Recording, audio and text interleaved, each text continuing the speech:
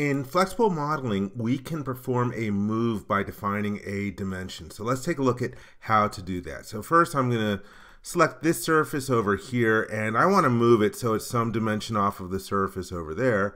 And so we can use the move command. And by the way, if you use move using draggers, I showed in the other video, you can use the drop-down list to change to one of the other options like move using dimension.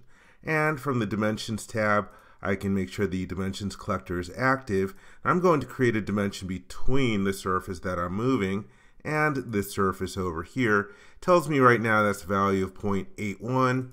Let's double click on the dimension, change it. Oops, fat fingered it. 0.75, enter in the value.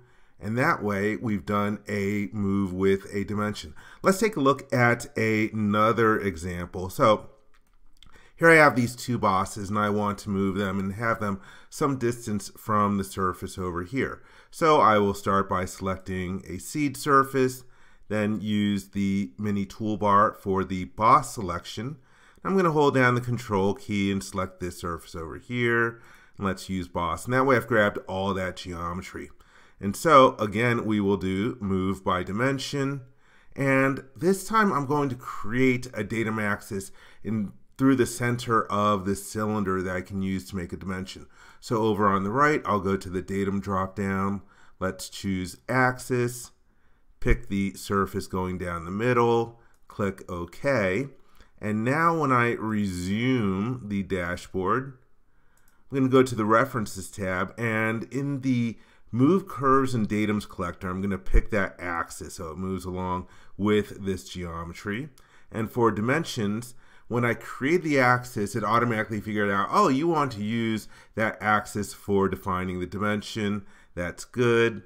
Let's click and hold down Control and select this surface over here. And let's change this to a value of 0.5. And hit the check mark. For this third method, I've got these two tabs, and for some reason they're floating out in space. And I want to move both of them at the same time, so I'm going to use something called Symmetry Recognition. So let's turn on our datum plane visibility, and I'm going to go to the Symmetry command. I'm going to select a surface from that geometry, and then hold down the datum plane for right, and then when I hit the check mark, you'll notice that's highlighting the similar geometry on the other side. So that's a symmetry recognition feature. It recognizes that those two are sort of like the mirrors of each other about that datum plane. So now let's select our surface, and I'll use the bosses command from the mini toolbar. And in the second mini toolbar, let's use the move command. Again, I'm going to move using a dimension. And for my dimension, I'm going to define it from that datum plane called right to this surface over here.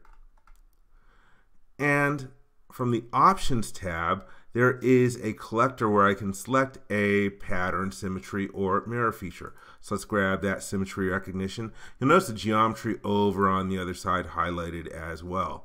And so let's go and start dragging this out over here. I want to get it so it ends up intersecting the side surface. So let's use a value of about 0.9 for the move. Then I hit the check mark. And there we've moved both of those tabs at the same time. I hope you enjoyed this video. For more information, please visit www.creowindshield.com. If you like this video, please give it a thumbs up and click the subscribe button to be informed when new videos are uploaded. Thank you very much.